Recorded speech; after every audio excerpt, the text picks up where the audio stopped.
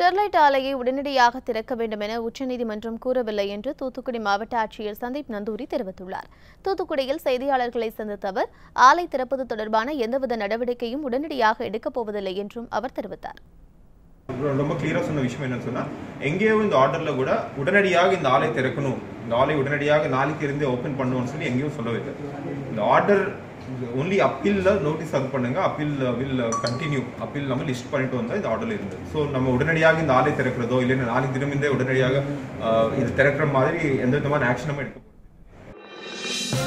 இது போன்ற முக்கிய வீடியோக்களை உடனுக்குடன் தெரிந்து கொள்ள NewsJ யூடியூப் சேனலை சப்ஸ்கிரைப் செய்யுங்கள்.